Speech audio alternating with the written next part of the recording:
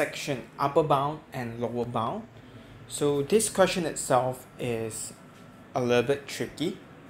Okay, you need to read the question very carefully and identify what's the relationship between the variables.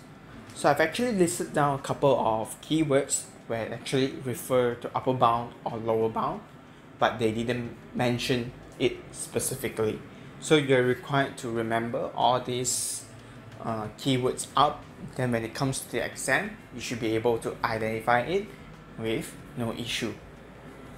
Okay, so for the first question that we have here, the perimeter of a square is 60 cm and is rounded to the nearest 5 cm. Find the upper and lower bound of this area. So things to take note is to find the rounding value first. Okay, by taking the nearest 5 cm divided by 2, you should get 2.5 cm. So for you to calculate the upper bound, all sides of the square you are actually required to plus 2.5. Okay, so one of the side of it will now be 17.5 cm. So for you to calculate the area, simply take 17.5 multiplied by 17.5. Okay, and for you to find the lower bound of the square, simply takes 15 cm minus 2.5, you will get 12.5. And for you to calculate the area, take 12.5 multiplied by 12.5. For next question, a rectangle has a side of 5 cm and 8 cm. The side of the rectangle is rounded to the nearest millimeters. So things to take note, 1 cm is 10 millimeters and 1 millimeters will actually be 0.1 cm. So for you to find the rounding value, simply take 0.1 divided by 2, you should get 0.05 cm. So for you to find the upper bound of this rectangle, okay, you should take 5 plus 0.05 and take the 8 plus 0.05. So I multiply each of the value by 2 because on the rectangle each have 2 sides.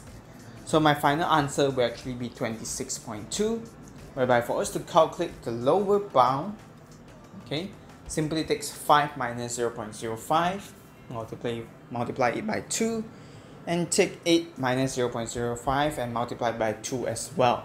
Then you will get the final results as 25.8.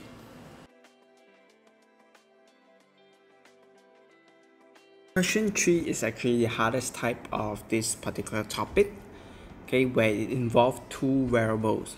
So by looking at the question, you should know that there's a big piece of cloth and each of it we need to cut into pieces to make it into dresses.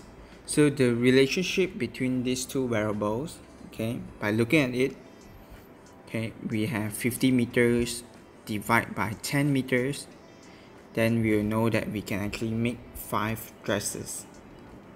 Okay, so this is the first thing. So looking at the next part,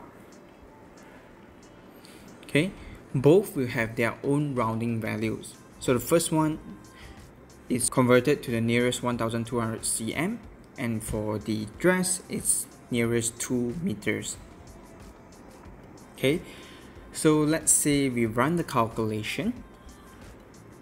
Okay, we converted the 1200 cm into meters, and the rounding value of it will actually be 6 meters, and for the dress rounding value it is 1 meters. So for us to find the upper bound, first I took the 50 plus 6 divided by 10 minus 1. The denominator need to be smaller where the numerator need to be larger so that you can calculate the highest possible value. Okay, and for us to identify the lower bound, we took 50 minus 6, okay, and the denominator need to be bigger, so I took 10 plus 1, so it will be 4 dresses.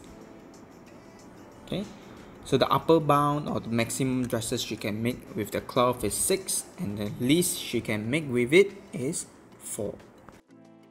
After you digest this all 3 questions, kindly look back to the first slide okay, and memorize the keyword.